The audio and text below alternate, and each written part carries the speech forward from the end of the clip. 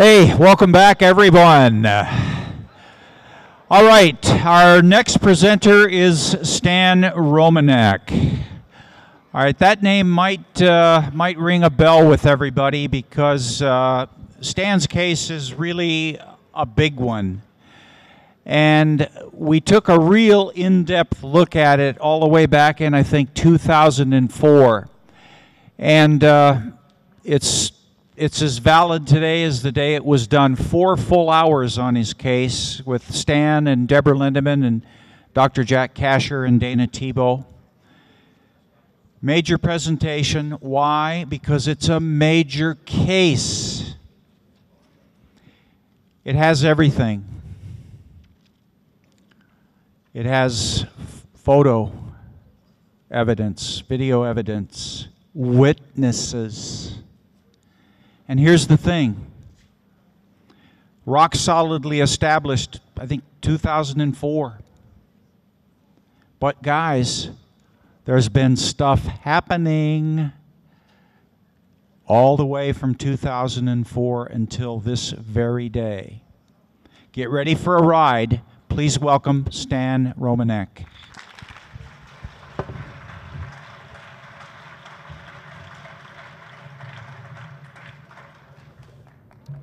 Can everybody hear me? Yeah, you can hear me.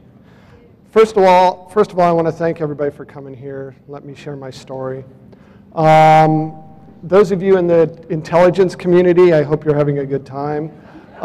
Those of you that are off-world visitors, thank you so much for visiting us, and I hope you're having a wonderful time also. I've got a lot to go through, so I'm going to get started because we have little time. I can literally do probably a week presentation if I wanted to. I want to start out, first of all, by putting things into perspective. There's something I'm sure some of you didn't know. First of all, our solar system resides in the Milky Way. That's what we think, right? Our sun is one of about 200 billion suns in the Milky Way. We're located on the outer edge of the outer reaches of a spiral arm called the Orion Arm. Two-thirds the way from the galactic center, or so we thought.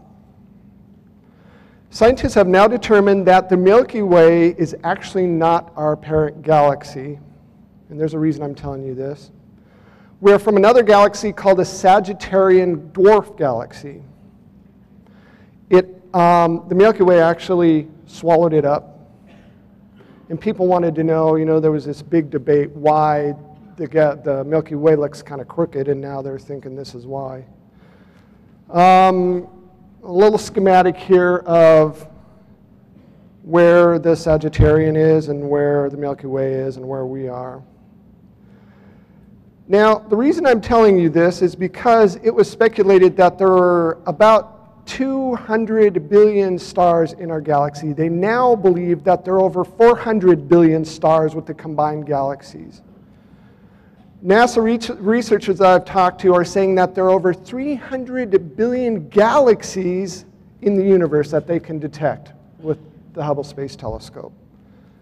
Honestly, to think we're the only ones would be absolutely the most ludicrous thing in the world. That being said, let's get started.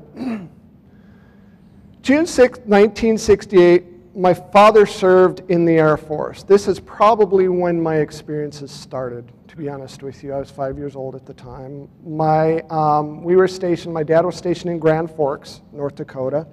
And he worked between Grand Forks and Minot, North Dakota.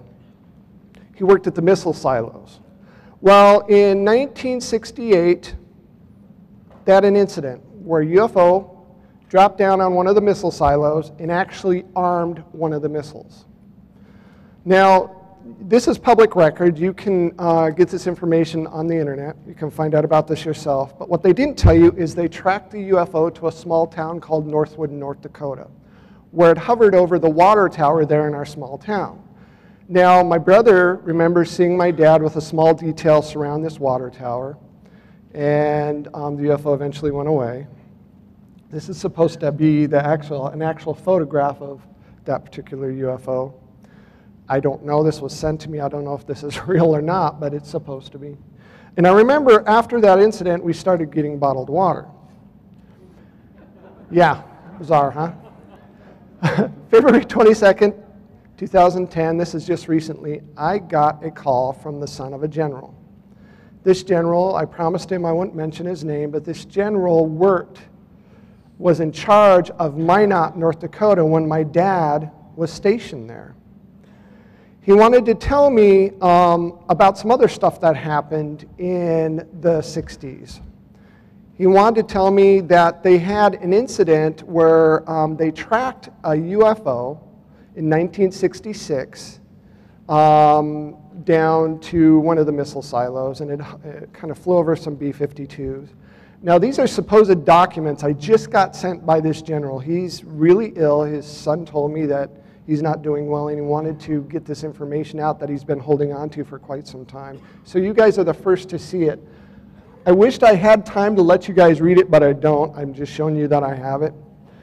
This is one of the witness reports. The MPs actually took a picture. This picture is first time ever seen by the public.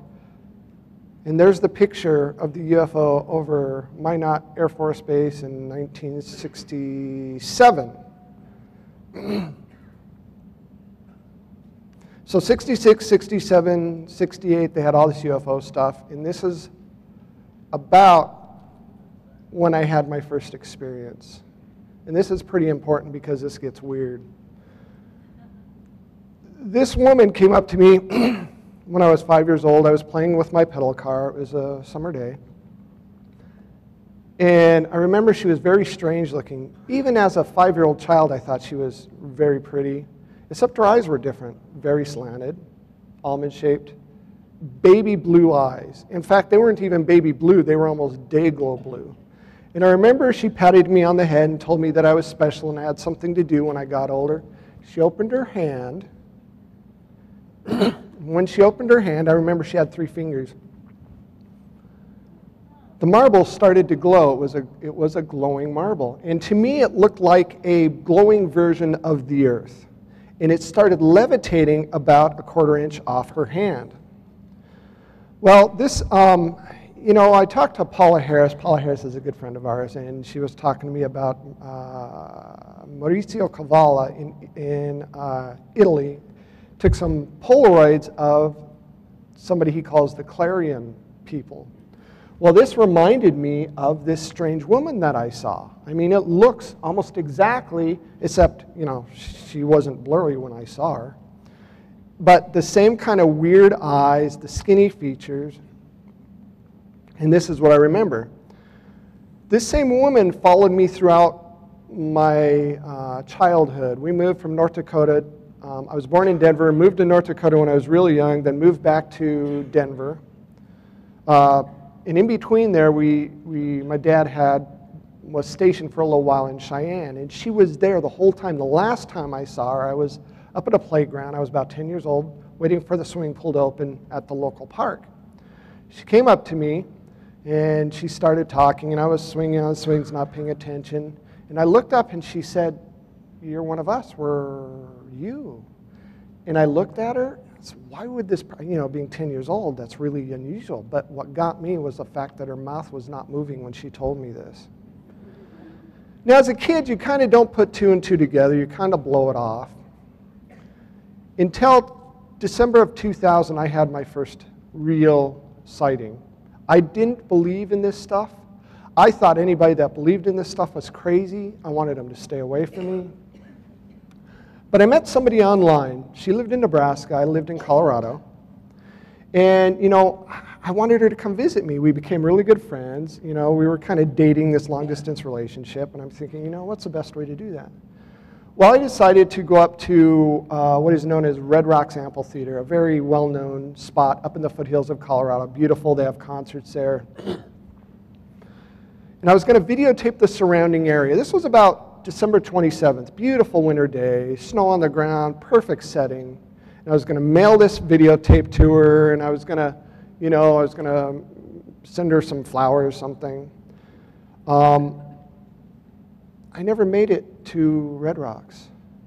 onto the side of the road. There were about 30 cars pulled off to the side of the road. And if you look, you can see the power lines. Behind the power lines, you see what's known as Dinosaur Ridge, and behind that is Red Rocks.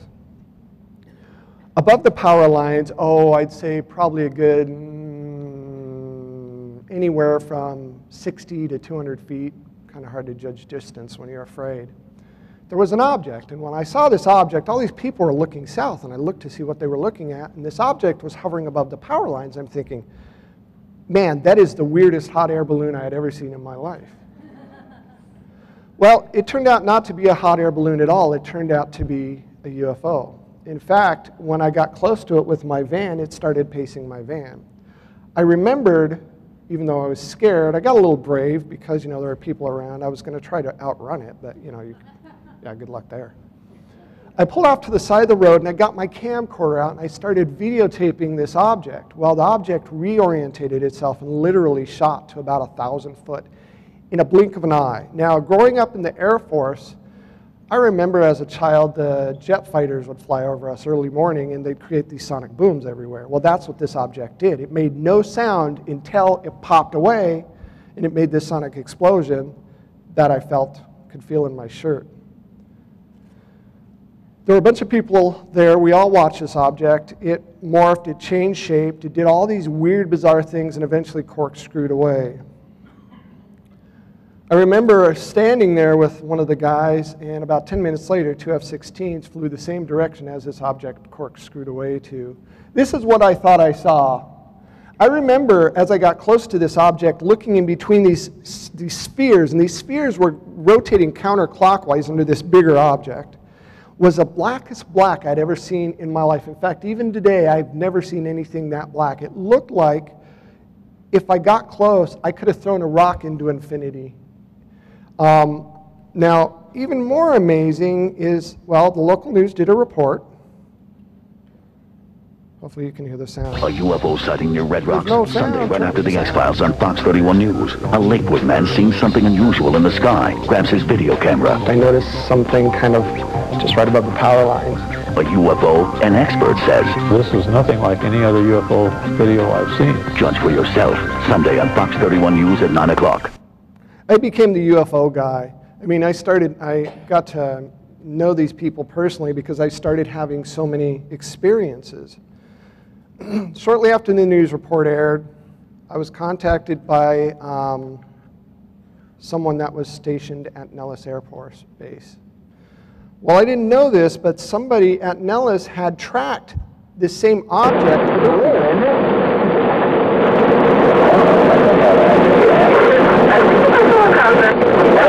This time, it was over one of the test ranges. And it's the same object that was hovering above the power lines. And they have these cameras that are ground-based, and they follow the flight of these fighter planes as they're doing dogfights to track what they're doing. Well, this UFO came into their airspace, and they captured this thing.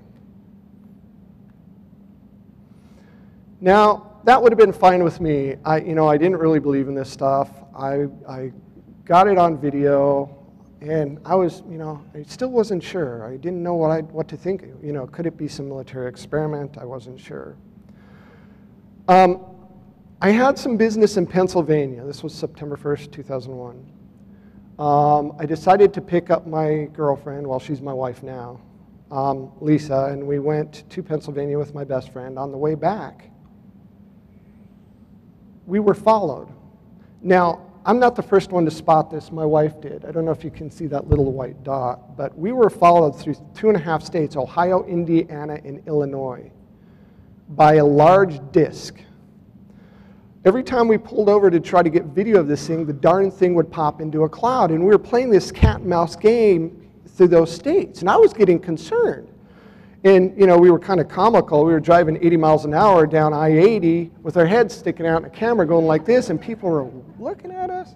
But that's the only way we could actually get any video of this thing. And it only got weirder and weirder and weirder. September 20th, 2001, I was managing a store, and I was about to close the store for the evening. You know, it was time to go home, and I just let my last customers out. Before I could lock the doors, they came running back in. They said, "There's something above your work, there's something above your work." Well, the first thing I thought was, somebody's crawled on the roof and they're playing some kind of game, who knows. I went outside to look above the roof, and they pointed up toward the sky, and I see this sphere, this big red blinking sphere, approximately 40 foot in diameter. Must have been anywhere from 1,000 to 2,000 feet up. It was just staying there. And I'm looking at this object. Eventually, it slowly floats away, and I've already seen, 2 UFOs now. I'm getting a little paranoid. Well, I go home. My friend and my sister were waiting for me. We lived in an upstairs apartment. I run upstairs, get my camera. I said, come outside, because this thing followed me from my work, and it was just right above the apartment complex, so now I'm really paranoid. Well, I go up there, I get my camera, and by this time it's off by some cloud, and you can barely see it. I get some footage of it, but we talk about it. I don't even think we were supposed to go to dinner. I don't think we ever even made it to dinner. But my friend leaves, goes home about 11 o'clock. I go to bed. My sister goes to bed. I was woken up 2 o'clock in the morning by a knock at the door. Now, this drives me crazy. I don't know why they keep using this. It's just got so many holes. The debunkers, all the TV shows will tell you if you have an abduction experience, it's sleep paralysis. Come on, They don't explain how Betty and Barney Hill could have been taken out of their cars. They don't explain how Travis Walton could have been taken up at Snowflake, Arizona. My first abduction, I was fully awake when this happened. There was no sleep paralysis. I was not hallucinating. I got up to answer the door. My sister had already answered the door. She was standing there literally with this dumbfounded look on her face, staring at the ceiling like she was still asleep. While there were 3 people outside, and I thought they were teenagers or something. I wasn't exactly sure because they were smaller. And I got close, and I'm looking at them. It's like, why are they wearing costumes? And those are the most bizarre masks I had ever seen in my life. Well, the first thing I thought is, oh my God, they're going to rob us. They're here to rob us.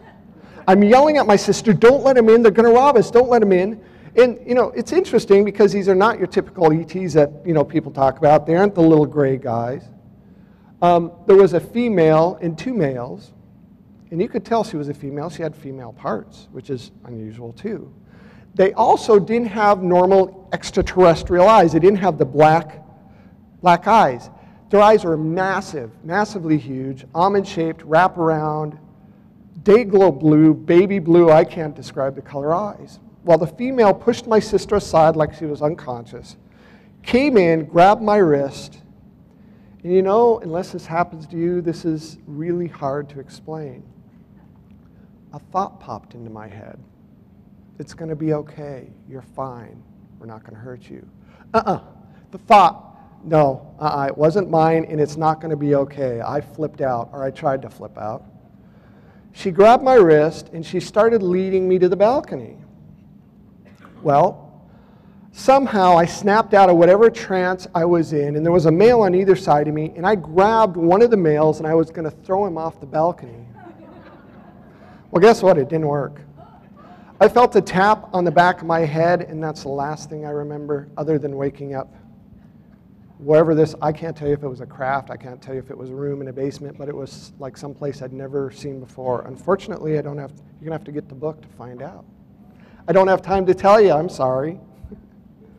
This is what I thought the female looked like, although, honestly, I can try to draw this or have somebody draw this every which way, and I still can't get it quite right. Now, because I didn't believe in this, it's not that I didn't remember, because I remembered everything. My brain couldn't handle it, so I convinced myself this was a dream.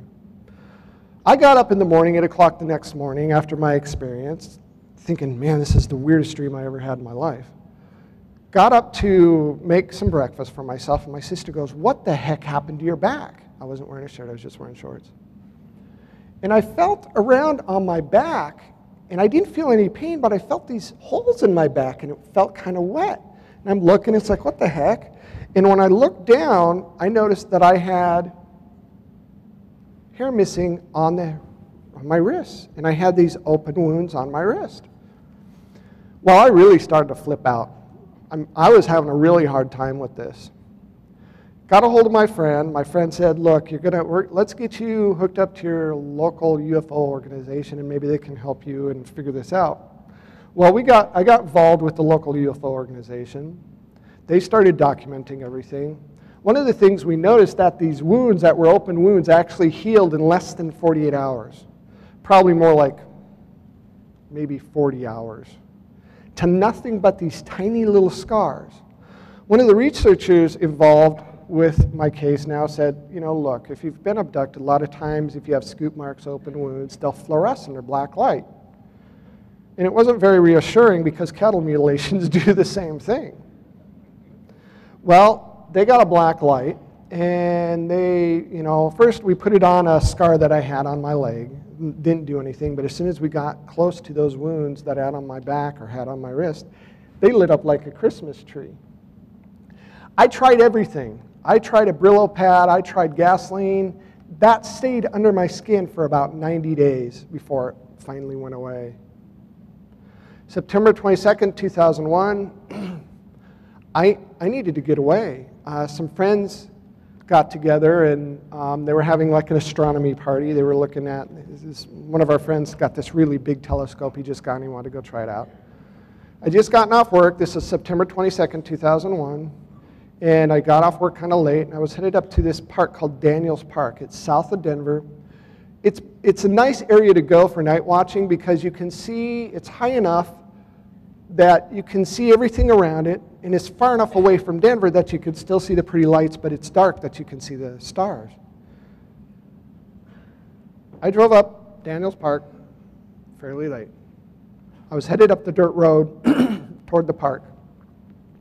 All of a sudden I see this red flashing light. The whole area was being lit up by this red flashing light. First thing I thought was, I have my blinker on. Shut my blinker on, the flashing kept happening. But it was real fast.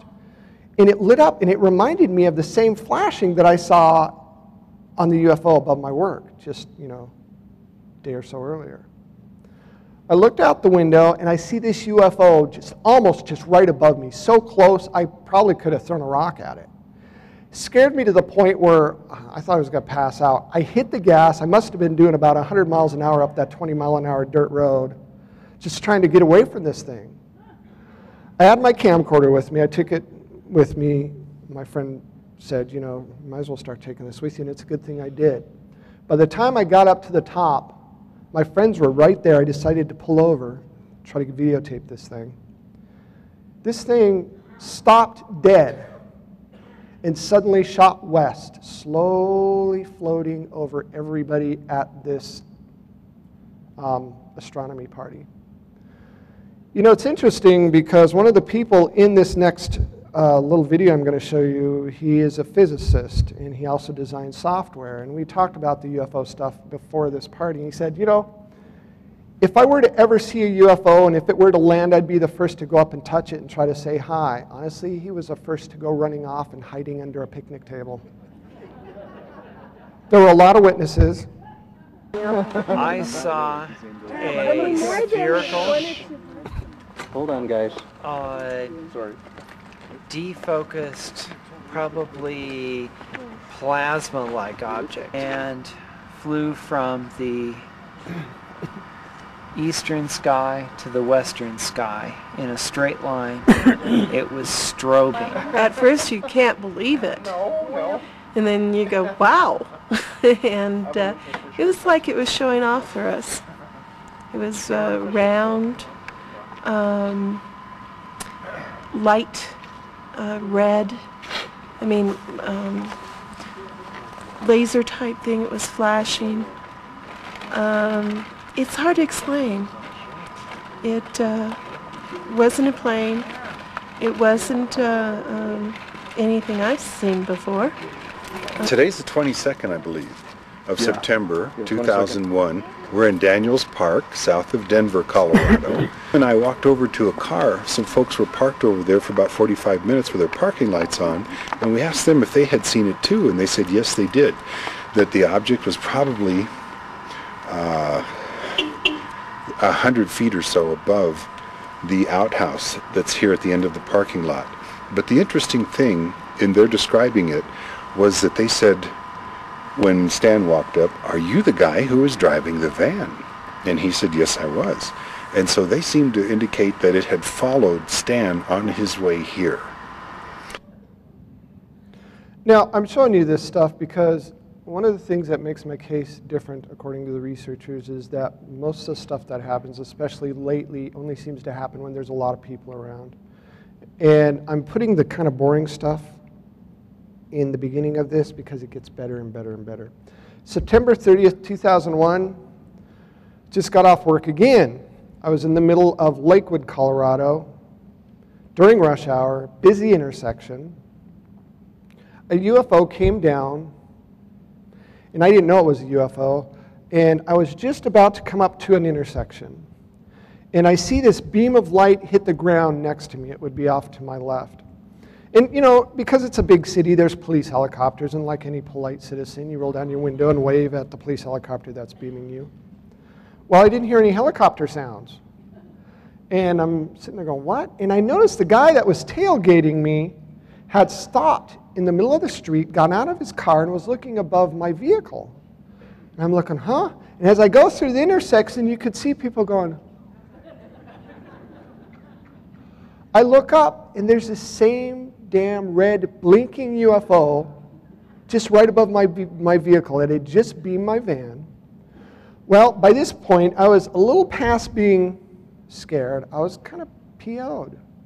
This object took off, and I hit the gas. I was going to chase this thing in a van, yeah, whatever. But, you know, I tried.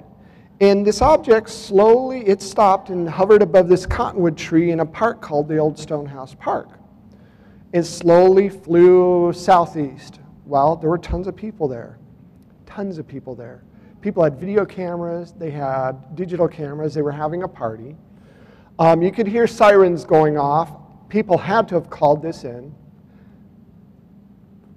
These are the people. Eventually, the news did a piece on this, and you can see witness reports. This is an interesting witness report. This guy was talking about seeing this object, and he said he was so scared he couldn't get it in reverse. And when he saw this object beam my van, the light, whatever kind of light it was, actually penetrated the metal and hit the ground below. I don't remember that. I just remember being, you know, beamed. These are some of the witness report drawings. That's what I thought. I thought it looked like a big soccer ball with a green thing at the bottom. Local news did a report on it. I think this is rather amazing because you get to see the other witness videos too. UFOs over Lakewood. Whoa! Tonight, right after the series finale of The X-Files on Fox 31 News, many saw it. You guys saw it too? Some with cameras rolling. There it is. See the amazing video. I want to find out what this is. And judge for yourself. Tonight on Fox 31 News at 9 o'clock. Thanks for staying with us on this Sunday Night in the Rockies. I'm Ron Zappola. And I'm Phil Keating. Dozens of people saw it, too, caught it on videotape, but no one's sure exactly what it is. Another unidentified flying object is seen hovering over Lakewood. As Fox 31's Kim Posey tells us, the witnesses are looking for answers. Whoa!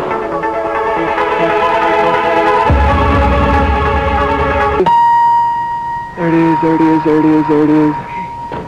You can hear the excitement and anxiety in Stan Romanek's voice as he videotapes this unidentified flying object. Whoa! An object he says he noticed after it spotlighted his car. I looked out my window and there's this big red blinking orb, probably about maybe 60 feet above my car. Stan says he followed the object with video camera in hand. That was September 30th last year at the Old Stonehouse Park in Lakewood. What the hell is that thing? A park filled with people, the curious and the concerned. You guys saw it too? Yes, we did. We all saw it. Wow. This group was having a birthday party in the park. Her daughter's yelling, aliens, aliens, and we thought the kids were just playing, and then we looked up and I just couldn't believe it. Geez, I'm shaking like a leaf. Man, this thing was right in front of my car. I was chasing it down the road. This is what they couldn't believe. This is a second videotape. A tape a woman at the party shot. Same object, same question. Do you think it's an alien? I don't know. Numerous people reported seeing the object to the National UFO Reporting Center. Now the Mutual UFO Network is investigating. For me, on a scale of 1 to 10, this is a 13. George Zeiler is the deputy director of MUFON International, and he's heading up the investigation. He sent Stan's tape to several experts for analysis. It's not an airplane. It's not a helicopter. It's not a balloon. So what is it? George isn't sure, but he's got some ideas. My opinion is that these cannot be from this planet. I would like to know where they're from. What are they doing here? Why are we of such interest to them? We or Stan? George wonders if he could be a target. Whoa! Stan saw similar objects 3 times that month, and weird things were happening to him. Birds flying into his car. He has this electromagnetic personality where he walks up to a car and all of a sudden the windshield wipers, the lights come on, and the windshield wipers come on. Plus, Stan found fluorescent markings on his body. Whatever it is, it's not shy. It seems to want to be recognized. If it's, targeting me, I'm not anybody special. I have no idea why. February 11th, 2006. A witness came forward with some 35mm pictures. She found our address in the phone book, or actually online. I guess her grandfather lived in the area, took some pictures of something he saw beaming something out in the road. And these are 35mm pictures he took of this object beaming my van. And I put it in a little motion thing so you can kind of get an idea of what this object looks like in motion. Very bizarre. It almost looks like liquid of some kind, really unusual. June 25th, 2002. I couldn't deal with this. I really couldn't deal with this. When you were if you're a big skeptic like I was, it's kind of hard for you to accept having your paradigm shifted in this way. The researchers involved with me said, we're going to try to get you some help. Why don't you go for regression? Well, no, I don't even believe in regression. What's that? I decided to do it anyhow.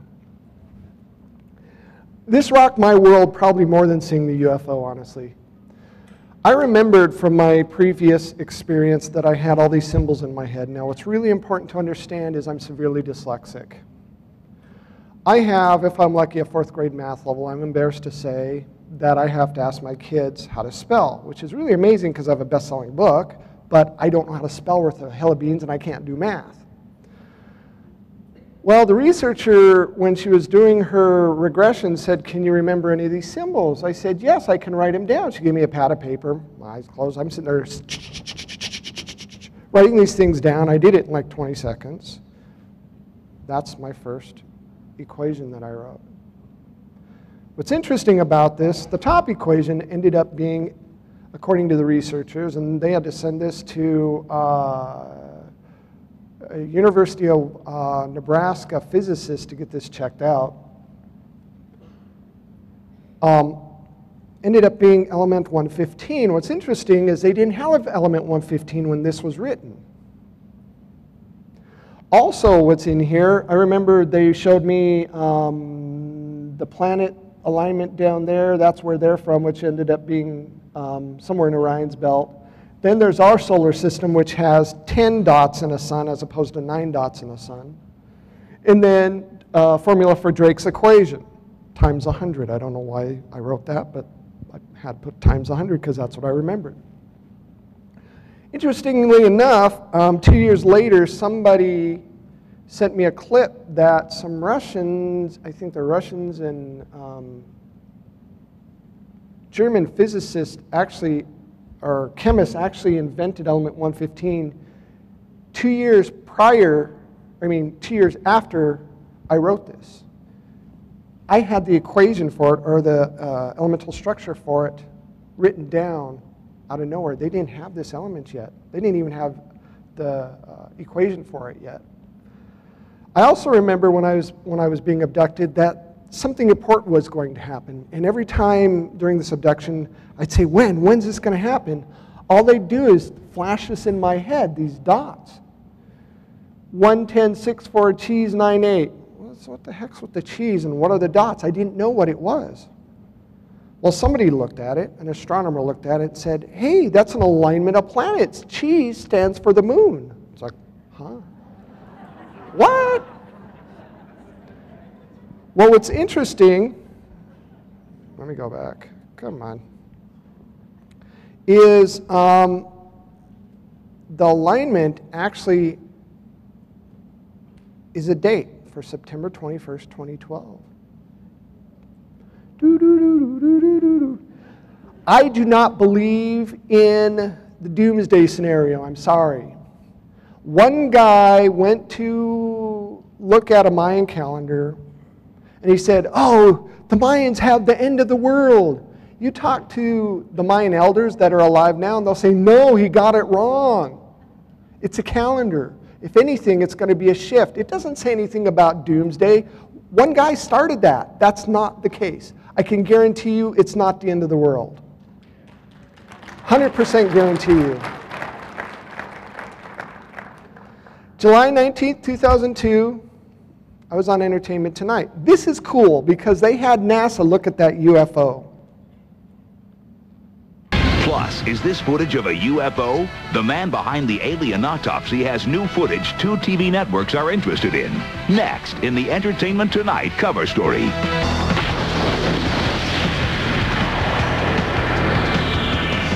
From the humans who brought you the alien autopsy comes mysterious new video that could be a UFO. Our Leonard Maltin reports on Hollywood's obsession with extraterrestrials and our Entertainment Tonight cover story. I want you to understand this is probably the quintessential alien abduction / UFO case ever on record. Wow, that thing's weird.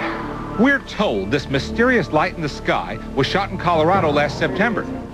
NASA's people that I'm talking to right now is saying either it's a secret military craft, surveillance of some kind, or it might be for the first time that word that we rarely use, extraterrestrial. Did you see it too? Oh, it was incredible. Hollywood is cashing in on aliens this summer with Will Smith and a host of ETs in Men in Black 2.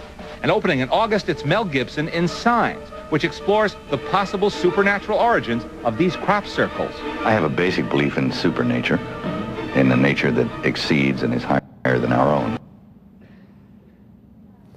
July 27th, 2002. Beautiful girlfriend that I was dating, we finally got married. She's my beautiful wife now. Lisa, where are you? Lisa, stand up. I got to tell you, without this woman, I would be nobody. Really, she supported me, she keeps me grounded, and she's helped me through all this stuff that I've gone through.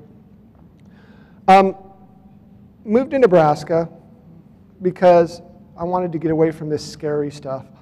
Yeah. It followed me in the middle of a busy city. Why would I think that I should have thought about this, really. Honestly, I was happy to move in with my beautiful wife, but there's no way I could get away from this because we moved to a very small town in Nebraska. Woke up, noticed that our alarm clock was upside down. Didn't think anything of it. Got up and there were pens all over the floor. Also found another equation.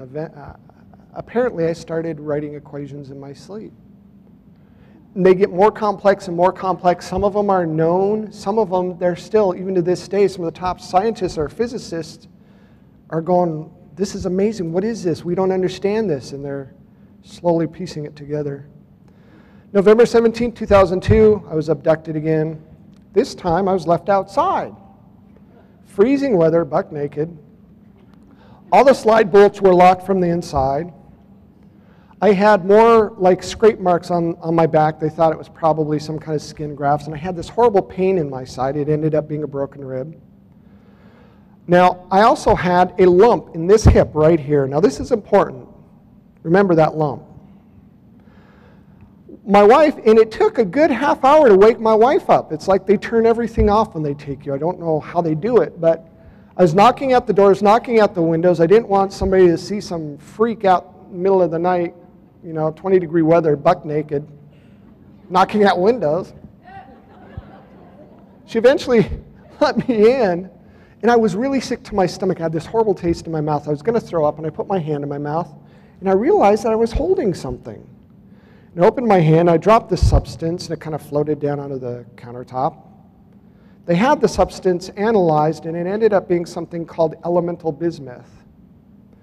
Now, I found out later that this is used for electromagnetic experiments. High voltage power lines and power companies use this because it's really good for non-conduction of heat, non-conduction of electricity. It's kind of used for a barrier. What am I doing with it in the wilds of Nebraska, holding it after an abduction experience? Even more bizarre, the next morning my wife wakes up and there's this weird kind of burned circle in the yard. Interesting thing about this circle is they found microscopic bits of meteorite dust in this circle. They don't know where it came from. They use an EMF meter, the EMF meter would go crazy. They use a compass, the compass would go crazy. January 5th, 2003, gets even weirder. I'd already written equations. Again, I refused to believe this stuff. This is ridiculous. I can't believe this is going on. I had a dream my stepson was taken. This is when it got kind of serious for me. We were told that it wouldn't affect my stepkids, but apparently it did. I got up, middle of the night, my wife woke up, she goes, you're not going to feel good about things. Why don't you go check on him? And I did. He was about 8 years old at the time. And I didn't see anything out of the ordinary, so I went back to bed. Next morning, I was eating a donut or something. My wife was smoking, and we were drinking coffee, and we were sitting on the back deck, and I looked up, and on our window, in lipstick, was this weird symbol in this little formula. It's like, oh no, my stepson. First thing we did was we got up to check on my stepson. Well, see this weird symbol? Well, this weird symbol was above my stepson's bed. We turned around, and in his handwriting, we see this writing in marker on the wall. It's a formula my stepson drew after he had an experience. It's his handwriting at 8 years old. May 31st, 2003, we were having so much stuff happen. And let me tell you, when you're a true abductee, you have something called high strangeness begin to happen to you. Anything and everything paranormal you can imagine. Our house was the most haunted house. Everything, flashes of lights, all kinds of things. Our furniture would disappear, reappear. Our remote controls would disappear, reappear. The scientists said, hey, look, we're going to hook up surveillance cameras. We got to come up there. We got to buy, the surveillance stuff. In the meantime, why don't you just get something kind of small and hook it up and see what happens? Well, we did. We got a motion-activated camera we hooked to our computer, and we captured this.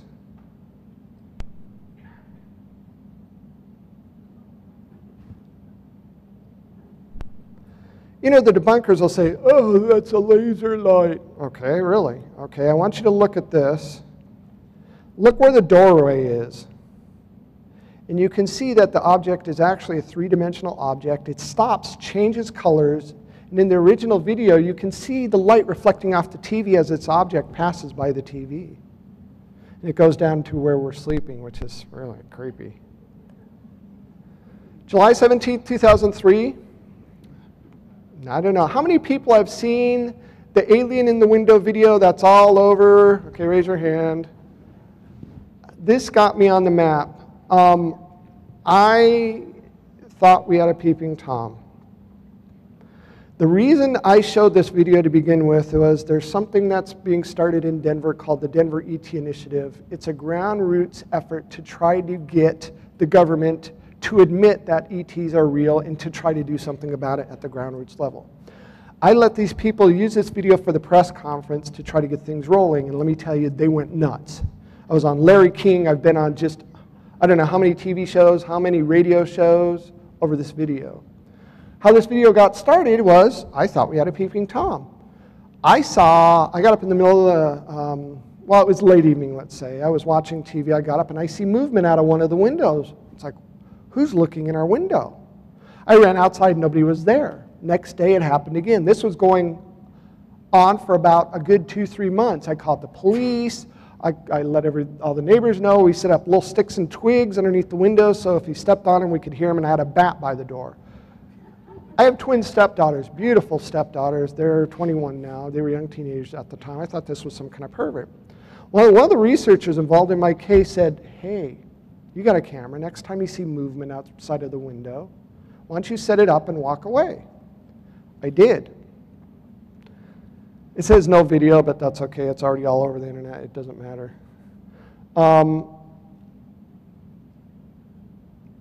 I didn't go to bed, though. I went to the bathroom, sat at the edge of the bathtub reading a magazine. I saw 2 flashes of light. After the second flash of light, I looked out, and I see this little figure pop down. It's like, yes, I got him. This is the video that I got. When I looked outside the window, I see this thing running away, and let me tell you, my wife thinks this is the funniest video ever, the way I react, because I jump around like a little girl. But I want you to notice at the bottom of this video. Okay. Bottom of the window. Just gonna keep it rolling there.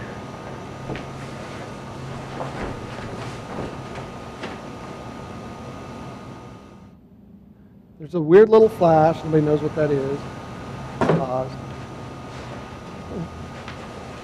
For some reason I'm prancing around. I don't know why I did that.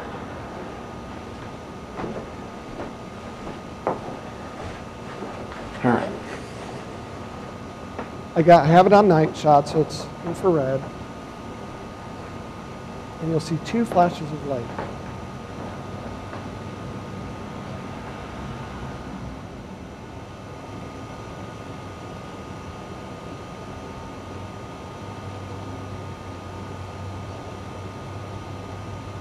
And I'll pause it on the flashes. There's the first flash. It's kind of bright. The second flash is amazing. They said it was as bright as the sun right outside my window. There's no sound, though. That's what's amazing. Now look at the bottom of the window, and I want you to notice the infrared reflecting off its retinas. He blinks, he moves its mouth, he squints, he, she, whatever it is. See him?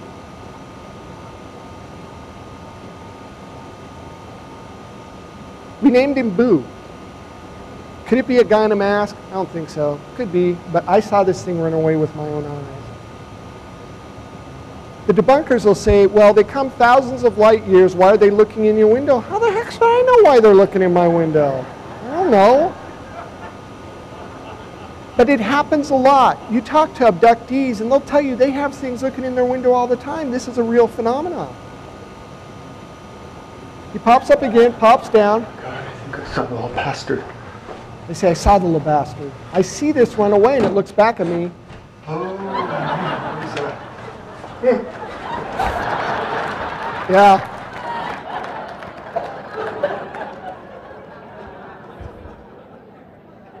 Scared the living bejesus out of me, I gotta tell you. Because its eyes were not normal. I thought it was a little kid, and then it looked back. It's like it sensed that I was there. It looked back at me. It's like, oh my God. These are the stills. We got better, we got some good stills of it.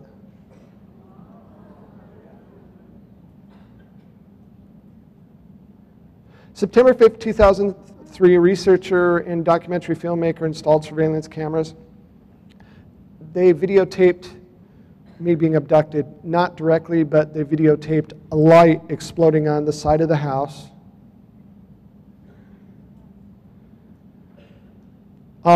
By where the surveillance camera was on the side of the house, the grass looked like it started like steaming or something, and these weird little bubbles started coming down, and suddenly the camera got disrupted and turned off. There was a strange beeping sound that you could hear, and what sounded like off in the distance like my stepson going, Mom, Mom. They analyzed this and found that it wasn't my stepson, it was some mechanical device that they used. They think they used this voice to wake me up and to get me to go outside looking for my stepson so they could take me. But here's a little bit of information about it. The sound.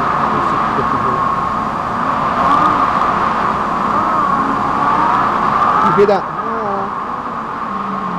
And there you'll hear a beeping sound.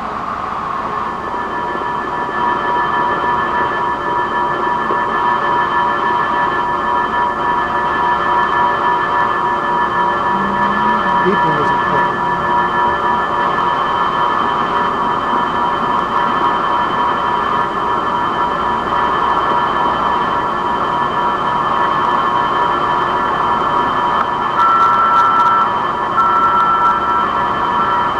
Hear the beeping sound at the end?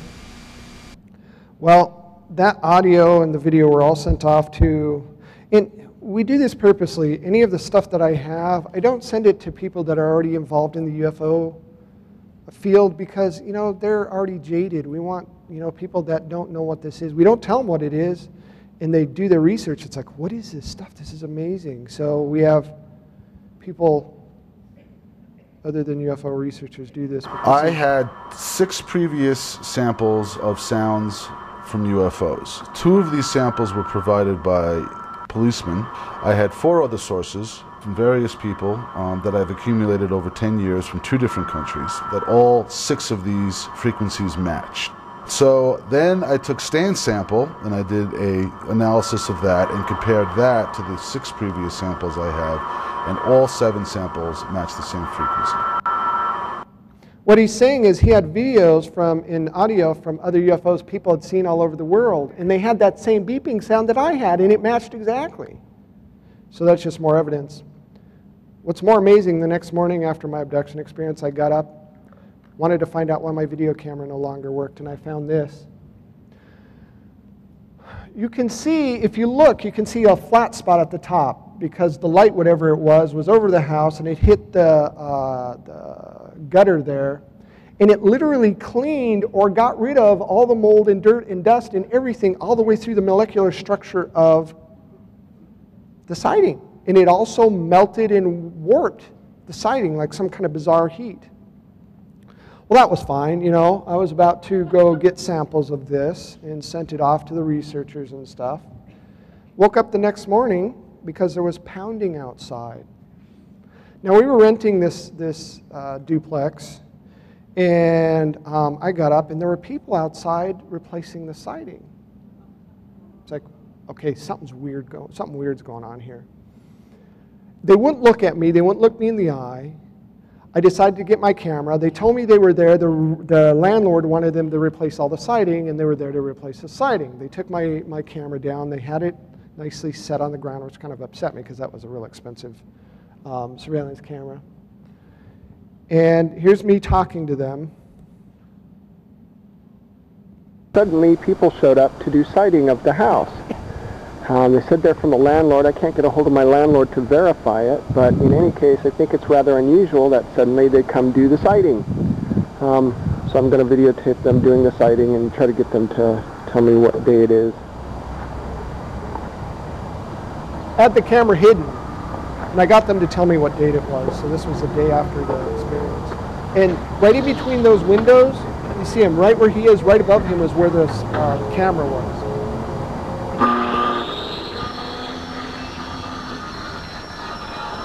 It says Bob Sighting from Grand Island, Nebraska. That's what it said on the cool. Hey, what's today's date? 8th of October? Never look at me, not once. I try to get in front of them to make them look at me, and they turn away.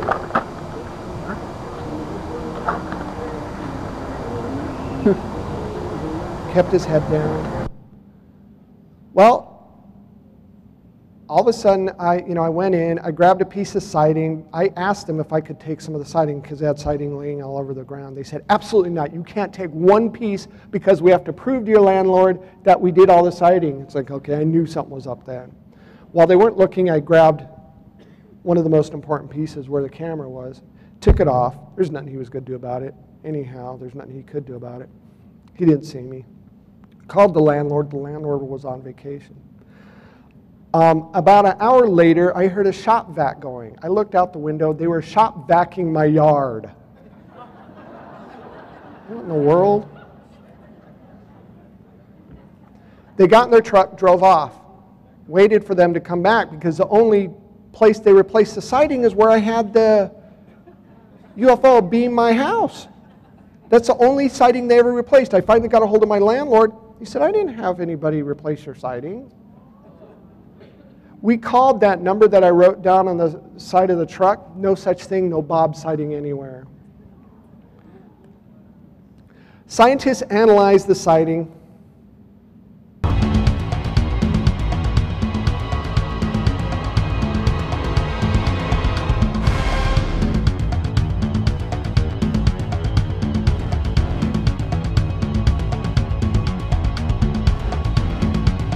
There was a discolored area due to heat, and I don't know what caused that.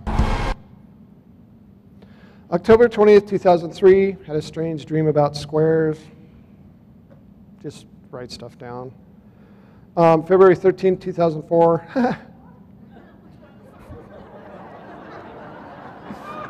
Yeah. Oh my God, this is really important. Funniest thing, I mean, how funny can it get? You have to make fun of this or else you'll go crazy.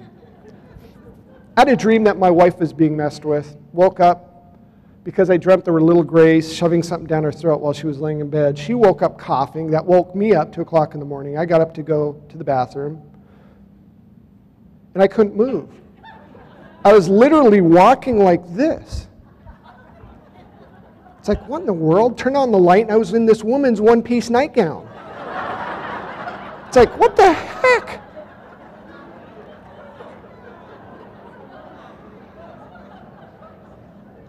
My wife laughed for hours and hours and hours. She goes, that's not mine. I go, what is this? She goes, tell me this is yours. It was dark. She goes, I can't see anything. Turn on the light. I turn on the light. She's laughing hysterically. It's not my stepdaughter's. It's not my wife. I felt a wet spot on the back of this nightgown. It was disgusting, gooey, wet spot. I didn't want it to touch my body, so we're sitting there holding it, trying to peel this thing off me. Sent it off to the researchers, to the scientists. It ended up being a blood plasma expander in a protein that they can't identify even to this day. And something that resembles a chemical that's used for in vitro fertilization. It's a medium that they suspend the egg when they introduce the sperm. It's called, if I can get this right, polyvinyl propyridone. Woohoo, I said it right. Now, what is it doing on this nightgown? Okay, this gets creepier.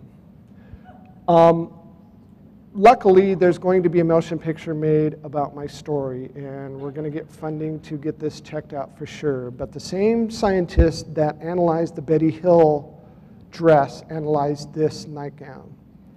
We were contacted by Betty Hill's niece during one of these conferences, and she goes, you know, I want to talk to you about this nightgown. I heard you had a nightgown. I said, yes. She goes, well, Betty Hill died in 2004. 2003, she had an experience, one of her last experiences, and it pissed her off because her favorite nightgown went missing. Yeah. I said, okay, well, can you describe this nightgown? She said, yes, it was a plaid nightgown with a Disney character on it. Gets even weirder. Swear to God, only happened to me.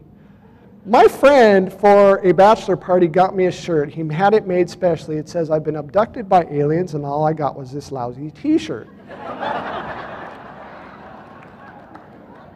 You can't tell me those guys don't have some kind of, you know, I don't know. They laugh about the stuff they do to me. They have to.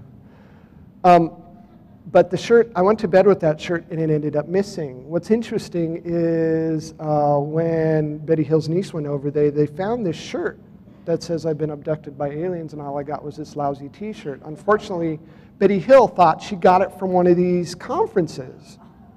Supposedly, she has a picture of it. She took, when Betty Hill died, unfortunately, she took everything to the Goodwill, and we have no way of doing that. But I still have the nightgown, and if the DNA matches, I'm telling you, this is really big. Now, also, remember that lump in my hip? There's now 3 puncture marks around that lump in my hip. It's very important. We were having so much stuff happen. We were being harassed. We found my phone was being tapped. There were, black SUVs following us. We decided to move out of Nebraska. Didn't really tell anybody. But suddenly, a strange woman in that same black SUV pulled up to our mailbox, and she put a letter in there. And it says, good luck on your move to Colorado, and remember we're watching. It's like, how the heck did they know we were? She put 40 bucks in this card. So you intelligence guys out there, way to go. That was really cool. Give us more money. June 11, 2004, we moved to Colorado Springs. This is really weird. This gets weird. Colorado Springs, I was going to be an Olympic cyclist. I lived in Colorado Springs, training there for a while. Loved the area. Beautiful, beautiful area. But there's a lot of military bases, secret military bases I didn't know about. We were warned by a strange mechanical voice. This voice has been with us ever since my experiences started. At first we thought this voice was somebody playing a joke. Alejandro, who now works for Open Minds, has been one of the lead investigators involved in my case for a long time. He's moved out to Phoenix from Denver, and he can't be around my case too much anymore, but he's a really good friend. He found the same voice on a text-to-speech program, and the name of the voice is Audrey, so we call this voice Audrey. It was fine when it first started leaving messages on our answering machine, but eventually we got to talk to her in person. 2-hour conversations, one-on-one, proves that this isn't just any ordinary text-to-speech. You can't type that fast. And this voice morphs, and this voice will tell you the future, and this voice warns us if something happens. Sometimes it does stuff that just absolutely blows your mind, but this is the first Audrey call we got. Okay, Lisa, hit the button. 1 old message. Hello, Stan and Lisa. My intention is not to scare or alarm you, but to warn you. It is great that you are back in Colorado, but Colorado Springs was not a good idea. It seems you have moved into their backyard. Now it is easy for them to get to you. I know how stubborn you are, Starseed, but please heed this warning and know that Lisa and the children are at risk also. Now listen, Starseed. You know you are different. Follow your instincts and stay alert. This is too important. Soon it will all be revealed. And Starseed, do not be afraid of what you are. What the heck is Starseed? I thought that was really bizarre. I know now, but that's what they always call me. August 9th, 2004, my stepdaughter got a new camera, took pictures. Very beautiful pictures of the clouds. I put it on my desktop and noticed something. It's like, what in the world? She had a fit. She goes, this is your baloney. I don't want this camera. You take it back. You know, teenagers, they don't like stuff like that, anything that makes them look uncool. Well, she's got a twin sister. Her sister goes, I want to take pictures of UFOs, so she went out taking pictures. She wasn't going to download them till the next morning. Put the camera by the computer. We found the camera on the floor. It had 2 extra pictures on it. I'm going to let you look at this picture for a while. Do you see the eyes? This is the next picture. Now, do you see the eye, the nostril, and the mouth at the bottom? Yep, we call this one Curious George. It took an accident. We think it accidentally took a picture of itself and dropped the camera. August 13, 2004, I felt something sharp poking out of that strange lump in my hip. Remember that lump in my hip? It's a little sliver. Started poking out. Took it to the doctor. Doctor said, I don't know what it is. Looked at it in an x-ray. We can see it, but it's probably a fatty deposit. When it was taken out, it had fuzz all over it. And the fuzz, once it hit there, it looked like, white mold fuzz. I don't know how else to explain it. But once it hit there, it started melting, started liquefying. Cleaned it up, put it in a test tube, took it home, called the researchers. They said, oh my God, you have an implant. It's like, huh? Well, take all kinds of pictures of it, videotape it under different lighting conditions, and then hide it. Well, we did. We videotaped it, took pictures of it under regular light, under black light. Interesting thing, under black light, the darn thing turned orange. We shut off the black light, the damn thing still glowed orange. My wife was in charge of hiding it. I didn't know where she hid it. I went to bed. We went to bed that evening, and I hear this high-pitched squeal coming out of this the radio next to my bed. I woke up the next morning, told my wife about it. She goes, oh no, the implant. She hit the implant in the test tube in the back of the battery compartment. We took the battery compartment, opened the battery compartment, and we found that the implant in the bottom of the test tube were blown to bits. This is how small those pieces are. This is really kind of cool, actually. This was sent to Cal Berkeley. When we sent it in a sterile jar. By the time it got to Cal Berkeley, it had made a teaspoon of its own amino acid, something that they're still trying to identify. It was blown apart, they figured out, by high-frequency sound. Remember those little hairs I told you about? There's evidence of those little hairs. Even more amazing, these tiny, tiny, almost virus-sized microscopic computer chips, they think. Tiny microscopic gears in this little... They determined that it is some kind of biological nanotechnology that we don't have, and it totally flipped them out. December 20th, 2004, it got real for me. And this is probably why Audrey called. We were getting broken into all the time. We had surveillance cameras. Our surveillance was being cut. There were police helicopters following us everywhere we went. I worked pretty close to home. I rode my bike. Didn't really need to drive my car. I had 4 guys in a black unmarked SUV pull up, started saying something to me, but because we were behind other cars stopped at a stoplight, I just ignored them. I thought they were drunk soldiers.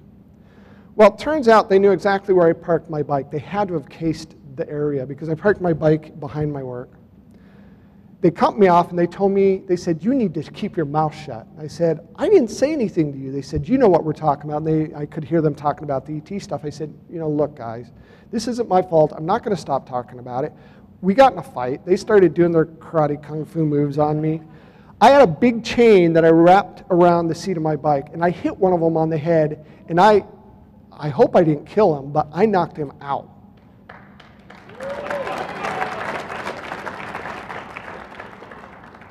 I felt a tickle on my back, and I hit the dirt. They actually tased me.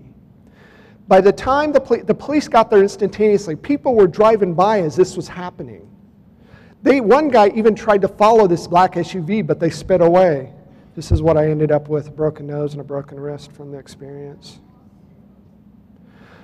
January 24th, 2005, startled awake by a high-pitched sound. Remember that weird orb we saw in our video, in that surveillance video?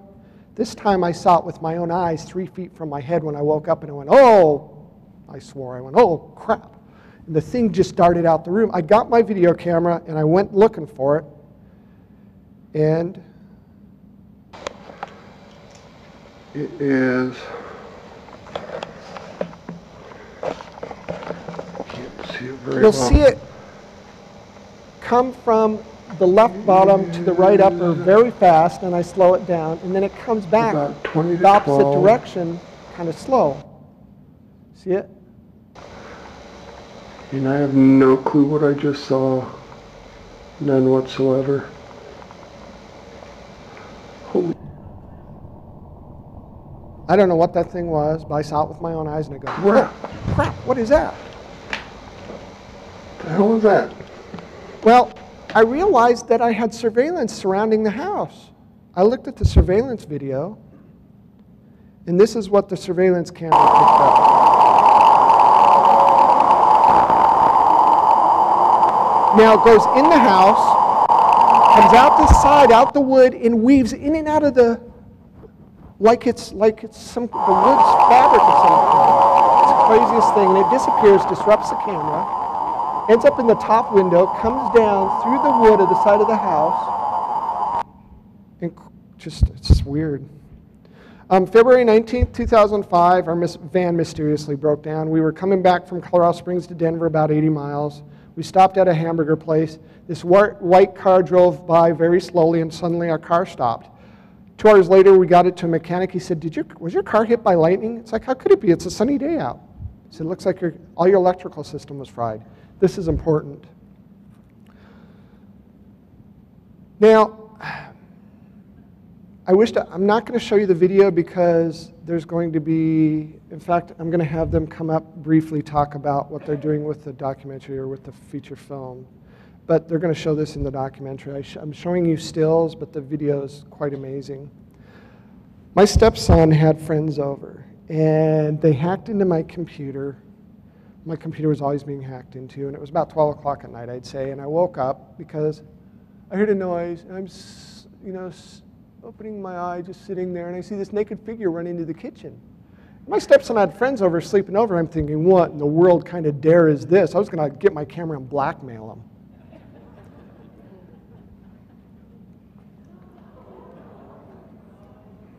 You should see the video. It's quite astonishing. I was just about to shut off the video. I went upstairs to their bedroom.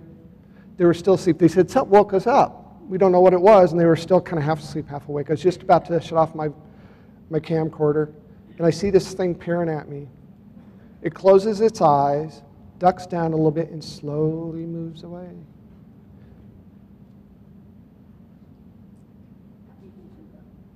Here, I'll do it again so you can see it. Closes its eyes, ducks down, and slowly moves away. I went from the kitchen to the dining room, back to the kitchen, back to the dining room. When I go to the kitchen the last time, there are 5 flashes of lights on the windowsill. I woke up on the ground 45 minutes later, the same time my camera started up by itself. Only remember seeing flashes of lights. I had no idea that I just had an experience with a little guy. I had to look on the videotape to remember what happened, and I still kind of don't remember. My surveillance cameras didn't work. Couldn't figure out why. It's like, yes, we got one of them on camera. Well, I went to go check out these $500 a piece VCRs that were installed, and there was a burn mark in the top of the first one, in the bottom, into the next one, through the cupboard, out the side. We don't know how they did it, but we opened the VCR, and see that top left one? There's a little kind of blob. That's a ceramic diode. Ceramics usually blow up at about 1,000 degrees, something like that. This is melted. How in the world do they do that?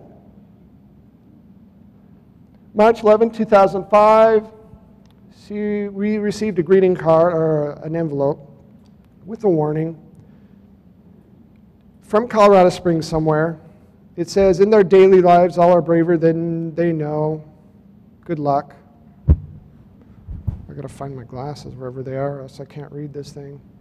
It says, we have gone to great expense getting this to you. Maybe now you will believe that you must move. Do not release this to the public or contact anyone involved for your safety and ours. There's a government document with my name on it, top secret document. Department of Air Force Intelligence. Be advised, we expect Romanek to have a visitor soon. We will try our best not to miss it this time. Their closeness proximity is convenient to say the least. Also, HPM worked, van incapacitated. Mr. Romanek is smart and is stubborn and has a strong support system. It also seems that he is getting inside help. We will investigate. If Romanek stays at location, HPM can be used on residents and on parties involved if available. As you know, subject must be in range, and we will follow up as things unfold, but follow is spelled fallow. It's misspelled. Being dyslexic, I had no clue it was misspelled. But I thought this was a fake until I found out that HPM stands for high-powered microwave, and that's what they hit my van with. That's what they, remember my van died? Well, apparently they were using it on our residents too, and this is the result. And if I would have been smart, I would have got out of there, because every time this would happen, our feelings would heat up, but the speakers in our house, even if they weren't plugged in, would go off periodically. Okay, today is May 5th, 2005. We have problems with our speakers buzzing all the time, and I wanted to let you see and hear for yourself. This is our speaker.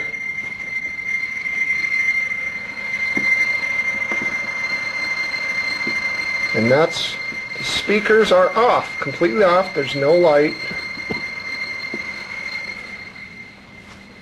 Go to the other one. Can you see? I don't know what the hell's causing all the speakers to go off like this. Alright, I'll go downstairs so you can hear the speakers downstairs.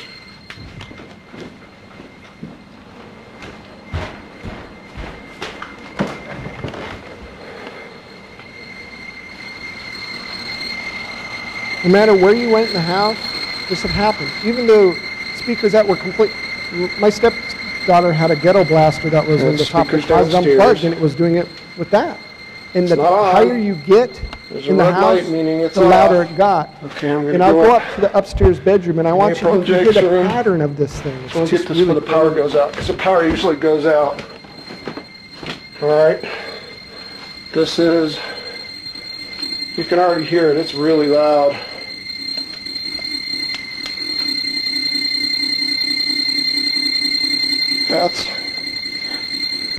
They were hitting our house with high-powered microwaves. Bastards. May 9th, 2005, that orb returned. This guy, honestly, I think it's some kind of surveillance. I caught it playing in our crabapple tree. I was just talking to Nancy. Where'd it go? There it is. I got it. Might have to turn this up a little That's the same freaking orb. I gotta go over here and see if I can get it better. Where'd it go?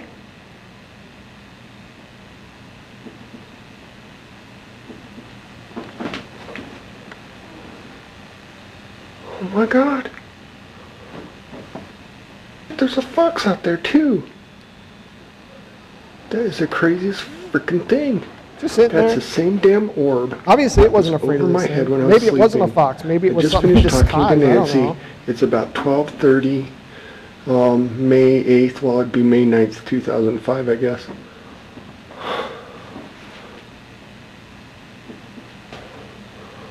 That is the craziest thing. There it is. There it is. There it is. I'm going to zoom in. Don't know what it is, but it's around a lot. You know, I have all this stuff analyzed by, you know, some of the top people there is.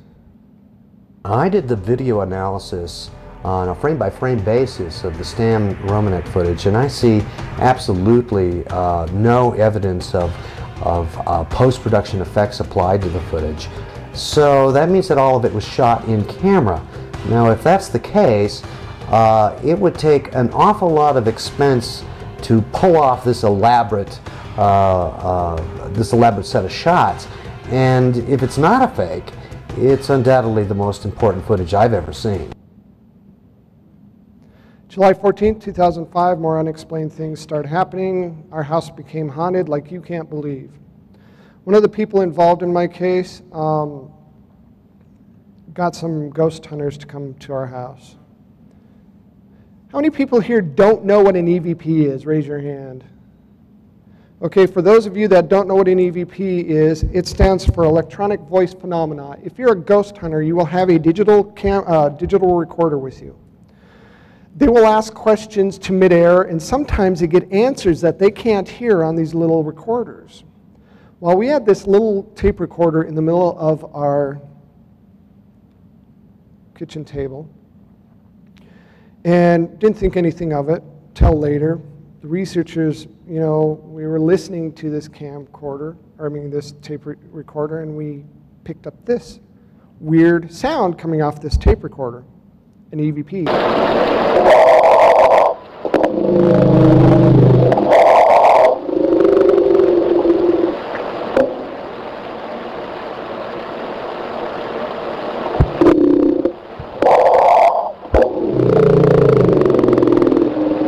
My wife screamed and goes, "Oh my God, we have demons!" Well, the researcher says it looks like it's, because a lot of times what will happen is it'll either be slowed down, sped up, or compressed, and they have to work with it to kind of get it cleaned up. This is what it actually said. They sped it up. Starseed, it's time. Remember that Audrey phone call? How in the world did she get it on this thing that was in the middle of the table? August 1st, 2005, we got tired of the harassment in Colorado Springs, so we moved. We should have listened to Audrey in the first place. August 17th, 2005, wrote more equations in my sleep. They get more complex, more complex. September 27, 2005, heard a noise out in the backyard. You know, this happened all the time. We'd have all kinds of stuff happen. Our lawn furniture would disappear. We'd go outside, couldn't find it, And we were just out there 10 minutes ago, it was fine. And all of a sudden we go out there again and our lawn furniture is gone. It's out in the yard. Well, this was one of those cases. There's Lisa in her bathrobe. She's drinking coffee, smoking outside. She doesn't smoke inside. I took some pictures, and you know, there's this debate about orbs. I personally, some of them I think are really something. A lot of them are just dust speck. The only trouble is, a lot of the orbs we get have faces in them, and this is not matrixing. And this happens over and over again. So there's something to it. The only thing is there's something else we got a picture of. I'll let you look for a little bit, see if you can spot the thing. Okay, there you go.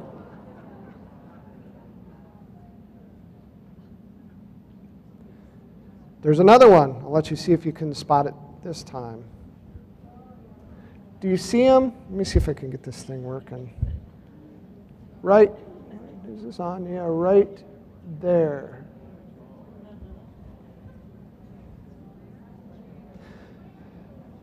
October 5th, 2005, heard a noise outside again. Lawn furniture was missing. Couldn't find it anywhere. The little son of a gun put it on our roof. We had to leave it on our roof. We had no ladder to get up there. The neighbors would walk by and goes, what in the world is your chair? We had to say some kids played this prank. We had no other way to explain it. November 21st, 2005, we invited some friends over for Thanksgiving. One of the researchers involved in my case is ex-naval intelligence. He was not a congressman, but he did something in politics. I don't know, but really good researcher. And I told him, I said, you know, here, let me go back because I don't want to start it yet. We had a computer in our room, and I woke up in the middle of the night and I hear this click, click, click, click, click, click, click, and I see the chair move. I thought I was dreaming, and I told my friend, the researcher about it, and he was over for Thanksgiving. It was pretty late at night. We were having dessert. He set up his camcorder, and he dared them to do something. Well, you can actually hear the click, click, click, but I want you to watch the office chair or the desk chair. Hear the clicking.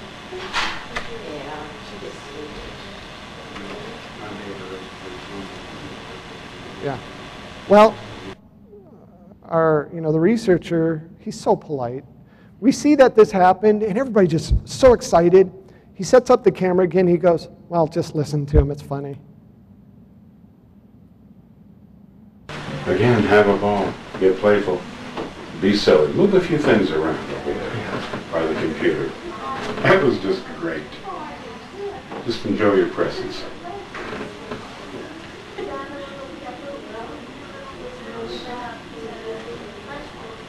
It's funny because they don't move the chair. You'll see this, and I pause it. You see this little orb, and I pause it. Could be dust, I'm not sure. Nobody's in the room, everybody's out. We made sure that we went in there in pairs to make sure nobody was doing anything. They didn't move the chair. They moved his camera. His camera was tightened down. Somebody had to put some force into that. December 16, 2005, girls kept seeing shadows move around the house. I videotaped one. Enter another room. The camera's not on. I don't want you to focus on anything in particular. Just kind of look at the whole thing and you'll see it. I think I might have gotten it on film. You'll see it go zooming by. Oh, man. Yeah. February 28th, 2006, my wife heard me talking in my sleep. She got to witness me write this equation. This is probably one of the most complex equations. The scientists are saying this talks about bending time-space. What's interesting is they couldn't read it. They couldn't figure out why until one of the researchers held it up to a mirror. I wrote it backwards. The point I'm trying to make is these are not just letters that are written on a piece of paper. Stan wrote them down. He really didn't know what they meant, but they do mean something. He could not have written them himself. I couldn't have written this one myself. Whoever wrote this and put it in Stan's, I guess I'm beyond trying to prove that it's not a hoax. It's not a hoax, and I could not have come up with this myself, so I don't think Stan could have either. What these equations show is how we can use electromagnetism to warp space and time. These are equations that Stan could never have come up with on his own. I can't even do long division. Isn't that sad? May 4th, 2006, this was important. For me, anyhow. I felt a little better about things. I was painting the eave of our house, fell off, tore the anterior cruciate ligament in a hamstring. I was supposed to go to surgery that next Wednesday. Tuesday, and there's the documentation that I really did have this injury. Tuesday, I went on a little trip. Lisa woke up. As typical with most of my abduction experiences, they somehow will blow all the fuses in our house, and our house is completely dark. Lisa woke up, and I was gone, and the fuses were blown, and she couldn't find me anywhere. She eventually got everything back on, and she found me in the middle of the living room, and we just went to bed. We were both kind of confused. Don't know why, just went back to bed. My wife got up the next morning to go to work and found this circle in our yard, concentric rings. What's interesting, this was about 6 o'clock in the morning. By 5 o'clock that evening, that circle died to this. Again, microscopic bits of meteorite dust. She woke me up to come look at this circle, and I got up. Now, I went to bed with a brace on. The brace was from my hip down to my ankle. It had little dials here because I was supposed to get surgery. My knee was swelled up to the size of a grapefruit. I get up, and I'm walking around, and I'm going, wow, that is the coolest. What happened? And I remembered that something happened that night. And Lisa goes, well, do you notice anything different? I go, no. She goes, what happened to your brace? I go, wow, my brace is missing. Then I realized that I had no pain in my leg. There was no swelling in my leg. I looked at my leg. There were 5 puncture marks in the back of my leg. Whatever they did, they fixed my knee.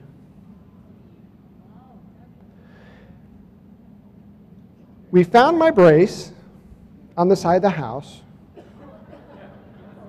It had been burned to almost unrecognizable. Pieces of it were thrown in the field behind our house. Some of it was on top of the swing set, like it was thrown from a high distance. I like this one the best. I had to explain to the doctor why I didn't need surgery. This is real. This is all documented. She goes, I know you're afraid. She goes, if you don't get your knee fixed, you're going to be a cripple the rest of your life. It's like, you don't understand. I can't explain it to you. I'm just going to have to show you. She goes, well, I'll tell you what. I'm not there right now, but my associate's at the emergency room. Just go take it to him. My wife recorded the whole thing. I woke up at 3 o'clock. The swelling was gone. The bruising was gone. Everything was gone, and I could run up and down stairs. It was the creepiest thing. So if you lose power when you're sick, the next time everything's really fine? I hope so. We don't know. It's just early on. We don't know. But where did you get the holes? It's a pattern, right? I mean, it's right in the line. It was there when I woke up at 3 o'clock. She woke up because the lights were out, I guess. I couldn't find him. You get up and sleepwalk a lot? No. We don't know what's going on. So. She went out to turn on, I guess the story is she went out to turn on the lights, and then I was in the living room wondering where she went. Well, I don't know what those, those lesions are on your leg, I mean, there's such a pattern that this, it's hard for me to cover this from any, insects or anything like that. More likely, it could be the pressure, there's no rivets or anything on that immobilizer. The immobilizer's gone, it just disappeared. I can't find it anywhere. It just disappeared? It's gone. You were at bed? Yes, I did. I went to bed, it's gone. We looked everywhere for it. Where do you live? I want to go investigate. I don't know. But anyway, your exam is fine today. I wouldn't do anything. Well, I don't know. Other than calling Ghostbusters, I think we just go about our business. Well, he's got ghosts in his house, and they stole his immobilizer and put holes in his leg, and everything's fine. He's all healed up. And nobody can explain it. Hey, it saved us a hospital bill. Nobody can explain it. His Dr. Young is going to do, it sounded like ACL repair.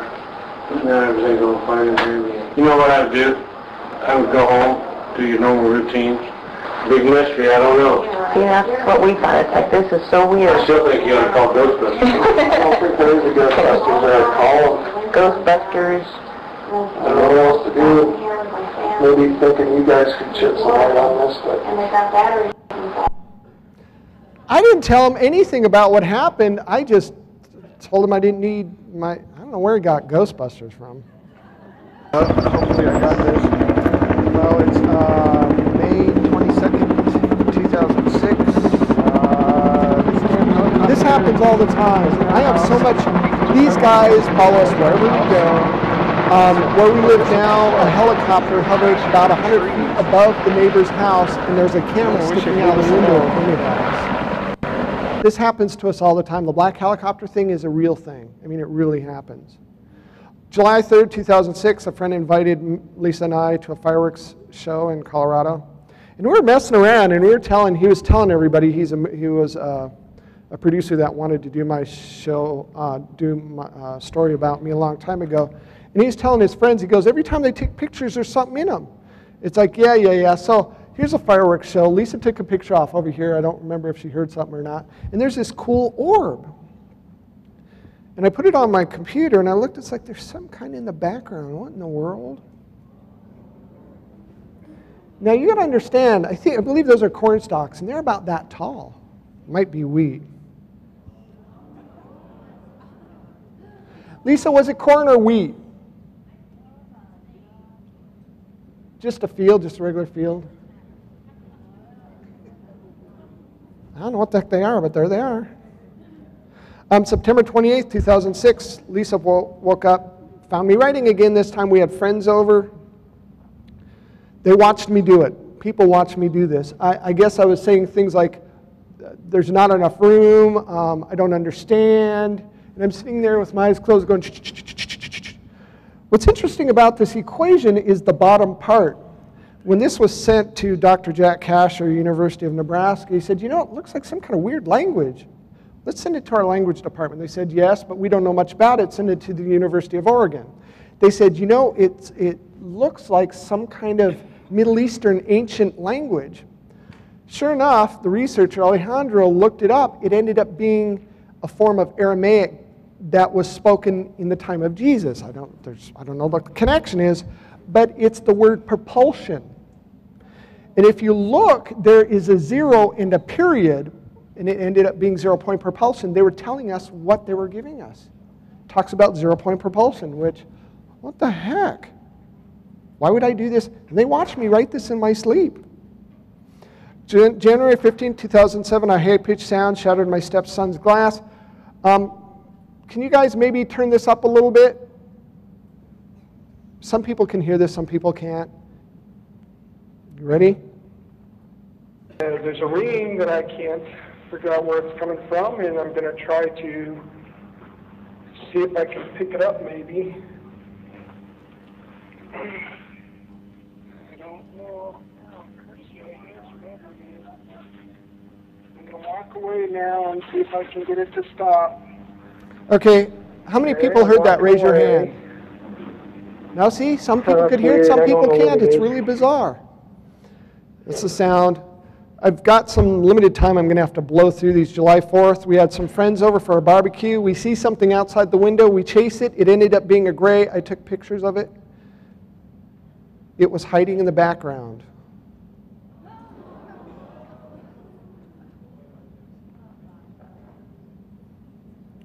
We were at the UFO Watchtower doing a conference. Paula Harris was there. Wherever I go, these things follow me. Usually when there's a big crowd, they'll show up. We all watch these UFOs. These two came together, split apart. My stepson got a birthday card. Ended up being a haunted birthday card. You open it up, it plays music. And we kept finding this in the middle of nowhere, and it'd start playing music. So I put it on the table, put a piece of tape down, so if it moved, I could see that it moved, and watch it.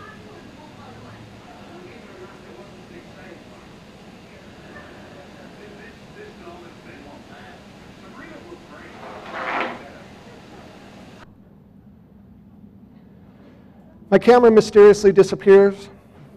My wife finds it, comes back with these pictures on it. I don't think this thing looks harmful. I want to hug it. I think it's awesome looking. Real strong neck, though. April 25th, 2008, thought an airplane was going to crash into our house, saw it come tumbling through the sky. It stopped, started floating north. Cats were hissing at something up on the stairs. All I saw was a shimmer of light. Took a picture of it. It seemed to absorb the light. It happened again. I looked outside, I hear this doo-doo-doo-doo-doo-doo, this weird sound, and I look outside from my office into the family room, and my remote control is floating in midair. Get my camera, I see the shimmer, take a picture. Look, there's a shadow thing holding my remote. That's my remote, just right above the...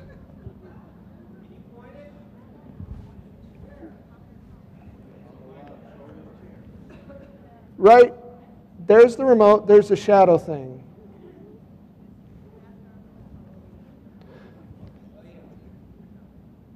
It happens again. This time the cat's playing with it. There's the cat right there. And look, the shadow's casting a shadow. Jumps up and it kind of disappears. Ghost hunters come over to visit. Are there less than 5 of you here? We had an EMF meter, you. and I don't have time to show you all of it because I don't want to miss the real important part. But we were playing with this EMF meter, and it was 3 answering or less here us through this EMF meter. August 3rd, 2008, woke up with yet another implant. Puncture mark here. The implant moved. It was here on my chest. It moved from here to my armpit in 7 days, and every time you put a cell phone up to it, it'd go beep. September 2nd, 2008, snapped a picture of a UFO outside my office window. It did it through the screen, so it's kind of hard to, you can see the screen more than you can see the UFO. September 12th, 2008, staying at a friend's cabin, had some missing time. That's when they took the implant out. You can see where it ended up. Everybody had missing time then, fluoresced under black light.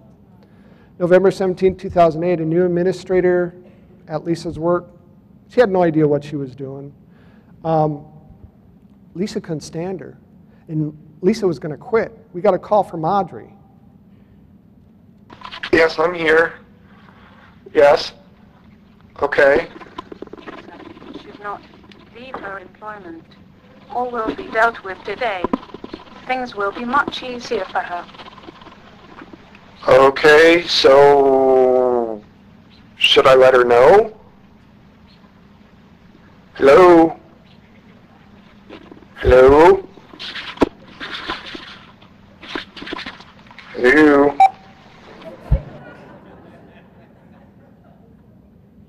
Later that day, Lisa's boss was fired by upper management and escorted out of the building. Nobody knows why. This is the kind of pull that Audrey voice has. December 6, 2008, strange phone call made me pass out. You know what, I'm not going to have time to show you this. I can show you out there if you want to see it. Or if I have time, I'll come back because I want to be able to answer questions. But got a strange call. This Audrey voice will call everybody, and it'll be your own caller ID, your own phone number on the caller ID. You'll pick it up, and it'll ring, and then it'll reach one of the other researchers involved in the group. It'll ring again, and it'll be somebody else. There were 3 people, and all of a sudden this call, this weird voice, weird sound comes over, and it made me pass out. And I'll play. I have to, well, I'll play it anyway. Okay, Audrey's getting us all on together. Hello? Hey. Hey, honey, Audrey just connected all of us. Huh? Audrey just connected all of us.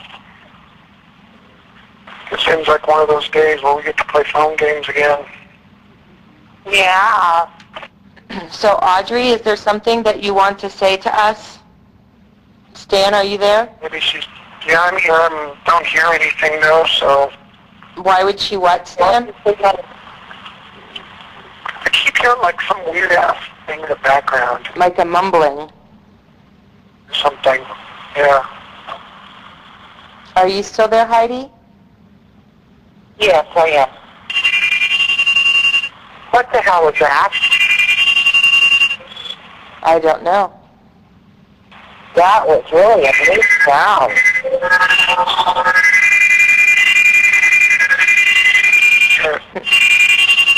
God, it's making me feel weird. You hear that, Stan? Real? Weird. Just stay on. How do you feel weird? Yeah, that's when I passed out. That's how I Hello? felt weird. Heidi, I'm here. Did we lose him? Stan? Let me bring Stan back in, okay, Heidi? Okay. Hang on. Okay.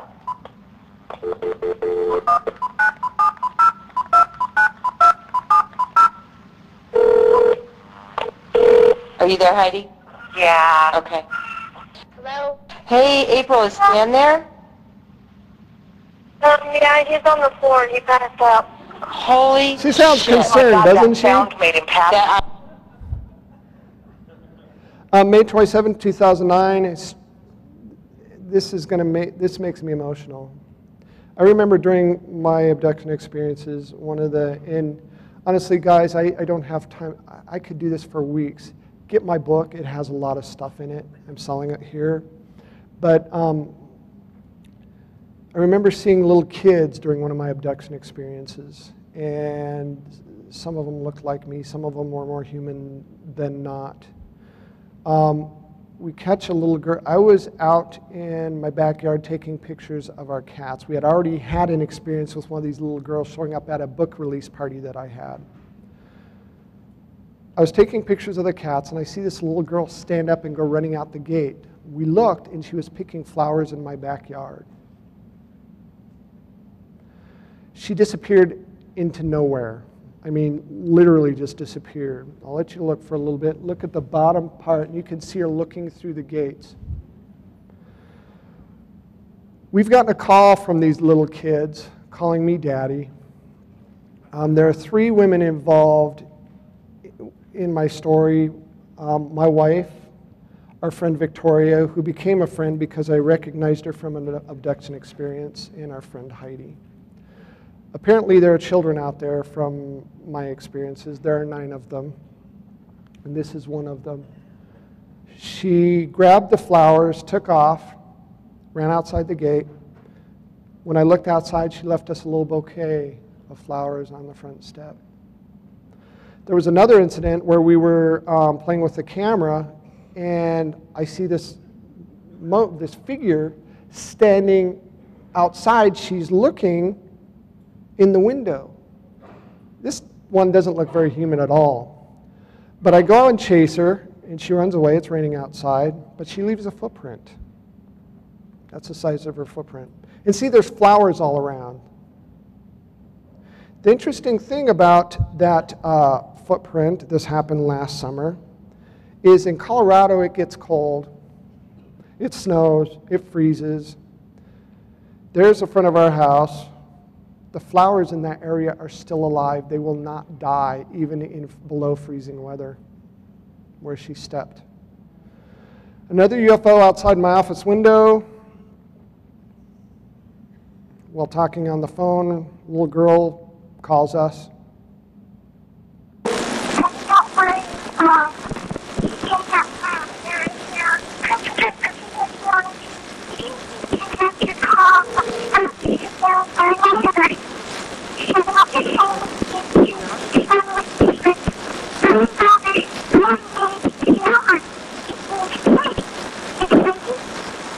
Yeah.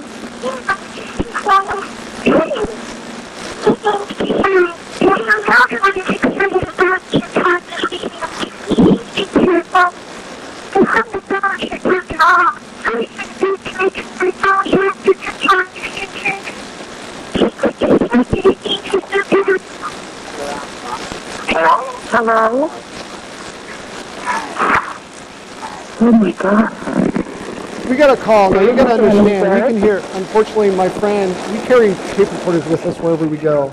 We get a call and we record anything right away, especially if it comes from numbers, mysterious phone numbers. And we got a call from this little girl saying that her name is Kioma. There's 9 altogether, 7 from the same, 2 each one with different. And her name's Kioma, and the other girl's name is Trilly. So There are hybrid kids out there. We've seen them. 3 times we've seen them. They're amazing. They're angelic. You see them with your own eyes. You see them in pictures. It will make you weep. There's like an angelic quality that's just amazing about these children. Now that slowed down voice you heard in there, researchers isolated it. Somebody was there when she was recording it.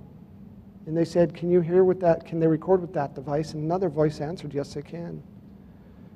Heard a loud noise, next room. Plant was knocked over. This was just recently. Took a picture.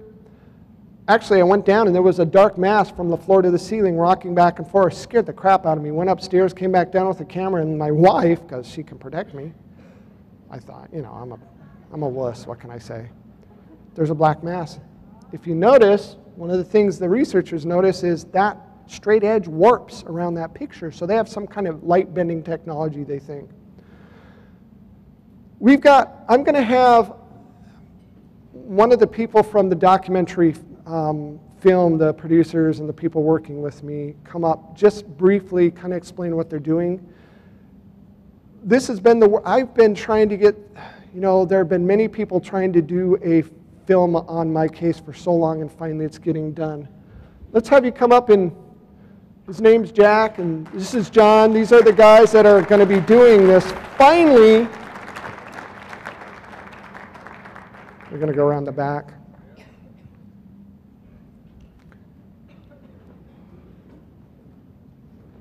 We've got like 13 minutes, so let's have you step up and here talking to my tie. I hate getting close to Stan. I never know what's going to happen. So, real quickly, Stan's going to finish up here, but my name is Jack Roth. This is John Semple, and our other amigo over there is Patrick Burke, and we're with Trent Hall Media Group. It's an interesting story about how we met Stan, but I was actually introduced to his case through Alejandro, and I was shown some evidence, in particular some of the photos that you have seen here. And as you can see, there's a lot to this case. We realized very quickly, it's touching, it really is, and what we really wanted to do was, we realized how important it was to document this entire story, because bits and pieces had been on TV, and it didn't come across very well, because when you just see one thing, sometimes it seems like it's too good to be true. But this is an incredible case, and it's important. Thank you. I found a mic. That's much better. Can you hear me? No.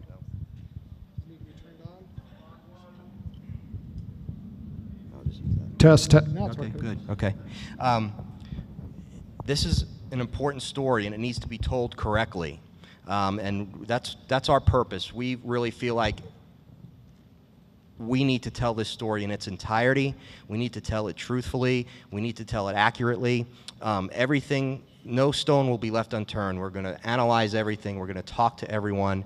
We have an enormous amount of work to do, because we're in pre-production right now. We have to go through. This is only about 20%, maybe 25%. Less than that. Of all the evidence and everything that's happened. So our time schedule is probably about a year from now you will see this film. And it will be a feature-length documentary, and it will have everything in it, from beginning to end. And I want John's the director, so I want him to just really briefly talk about our vision for this. One of the things I think that is unusual about this case is the depth and breadth of everything that has happened. And I was very interested in watching the room as certain images were put up on the screen, and you all reacted the same way that we did when we first saw a lot of this presentation in December. And it's an emotional response. And I think that one of the things that we really want to get across in this is, sure, the evidence. Because one of the things that I think is important about this is, you've seen documentaries, you've seen television shows where they show the footage, they show the pictures, and there's a tremendous focus on that. But rarely ever do you see a focus on the individual or the individual's families and the impact that it has on them emotionally. So a big part of what we're going to be doing with this story is delving into Stan's psyche, into Lisa's psyche, the family's psyche, to really try to understand the emotional journey that they've gone on, because I doubt anybody in this room would raise their hand right now and say, I want to go through what Stan has gone through for the last 10 years. And how many people here would be interested in finding more about how Stan has felt through this process, what the emotional journey has been, how it's impacted him and his family? Stan stands up here and makes light of it, but this is the reaction to what you saw is something I think more people need to see, and if we just show it just as images and pictures and clips like this, people may find their ways to debunk it. We want to try to tell a story that's an emotional story, that's filled with facts, it's filled with verification and validation, but it also tells a story about a family of people who have had their lives turned upside down by an unfortunate and unusual occurrence within their life. And we're really excited about having the opportunity to do that. And what we really want everybody in this room to do is to tell people about this story, prepare them for what's going to come, which is the film. And when the film comes out, we want it to reach a bigger audience so that people can see that this is something that is happening and is having an emotional impact on people like Stan, and hundreds of thousands of other people throughout the world are having similar experiences, and we just think this just needs to get out there. So we're work in progress. So, but just remember Stan's name, and it will be attached to the story. So keep your eyes peeled for it. Our website, TrentHallMedia.com, is going to have updates on this as we produce it, and we're going to be doing blogs to keep people posted, and from time to time may even have an opportunity to include some video footage of the process of making the film. So stay tuned, let people know about it. We're really excited about getting this story to the masses and hope you will help spread the word. And it'll be on my website too. And let me tell you, people that get involved in my case have experiences. They aren't the exception. Everybody that gets involved in my case gets to see stuff. I do have a book out there, guys. It's a bestseller, amazingly enough. Come on, there it is. Even though I'm dyslexic, I seem to have written a best-selling book, which is baffling to me, but I have it for sale here. You can go to my website, www.stanromanek.com, find out where I'm speaking. And thank you guys. I don't have time for questions really. I'll be out there signing books if you have questions. Thank you so much.